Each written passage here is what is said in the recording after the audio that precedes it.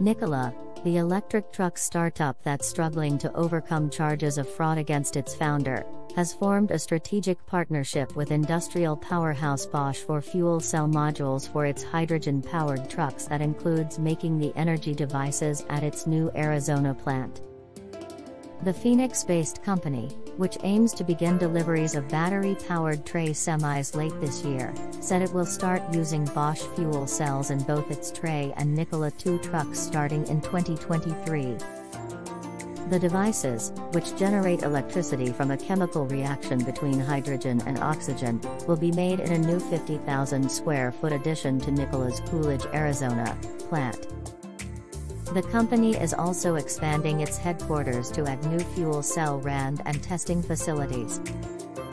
The Bosch deal is the best of both worlds in our make versus buy analysis, said Nikola CEO Mark Russell.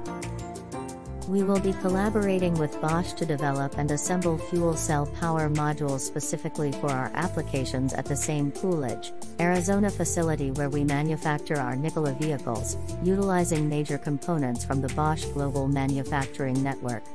Nikola didn't say how much the plant and headquarters expansion will cost or whether Bosch, its longtime tech partner, is providing any funding. The fuel cell plan provides some stability to Nikola's plans for commercialization, which were rocked by fraud allegations brought against founder Trevor Milton, 39, last year. He resigned as executive chairman in September 2020 after a report by a short seller accused him of lying about Nikola's technology. That triggered probes of the company by the Securities and Exchange Commission and the U.S. Justice Department. In late July, the DOJ indicted Milton for making false statements about Nikola in public appearances and on social media that misled investors about its technology. So far, no charges have been filed against the company or other Nikola executives. Milton has denied any wrongdoing.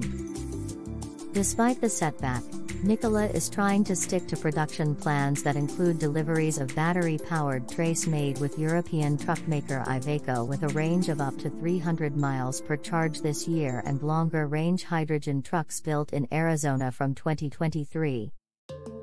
The company estimates its Nikola 2 truck will go as far as 900 miles per fueling. This year, Nikola has also announced 2 separate plans to source hydrogen that it will make from surplus electricity in Arizona and industrial waste in Indiana. Nikola's fuel cell production plan follows a similar announcement from Toyota, which plans to make the power modules at its Georgetown, Kentucky, plant in 2023. Along with Nikola and Toyota, Hyundai Motor, Volvo, Daimler, Cummins and General Motors, are all developing long-haul trucks powered by hydrogen.